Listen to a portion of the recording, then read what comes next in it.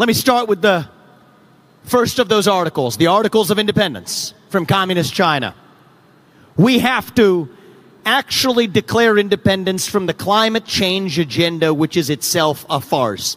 I said this on the debate stage. I took a lot of heat for it. I'm going to say it again.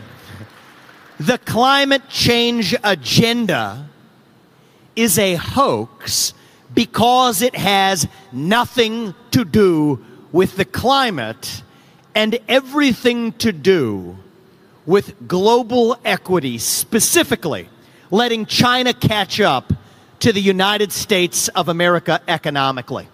I'll explain to you how it works by way of example. Take the electric vehicle cult in the United States, and I have no problem with the existence and purchase of electric vehicles, but I do have a problem with a subsidized industry that falsely tilts the scales towards China.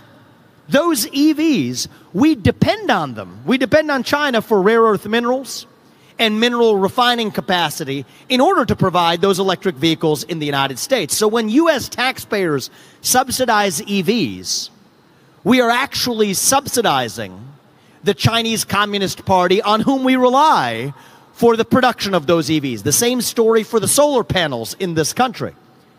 Think about the emissions caps that we apply in this country. As of 2019, and the trend continues, China emits more carbon, more greenhouse gas emissions than the United States and the rest of the developed world combined by claiming to be a developing nation under the Paris Climate Accords and other international standards. Yes, that is a farce. The same opponents to carbon emissions, projects from companies like Chevron that are dropped, say nothing as those same carbon emissions are shifted to places like China. Yes, that is a farce.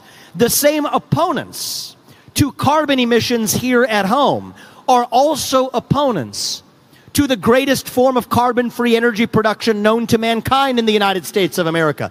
That is nuclear energy, where China is the only country, other than the U.S., that has a Gen 4 reactor today, while we still suffer with Gen 2 reactors. And so what we're going to have to do in the United States is actually reduce our dependence on China by first unshackling ourselves from the climate agenda here at home with a commitment to once again, without restraint, drill, frack, burn coal, and embrace nuclear energy in this country.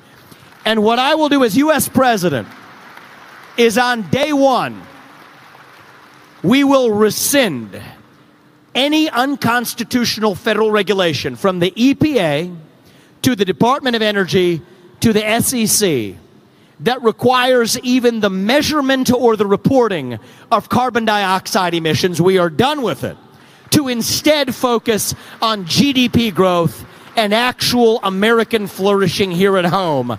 That is what we will focus on measuring, and that is the first step to declaring independence from an enemy that is purposefully using an agenda to shackle the United States as they continue to catch up by the day. It's not too late to get this right. We're behind, but that's the first step to our economic independence from China.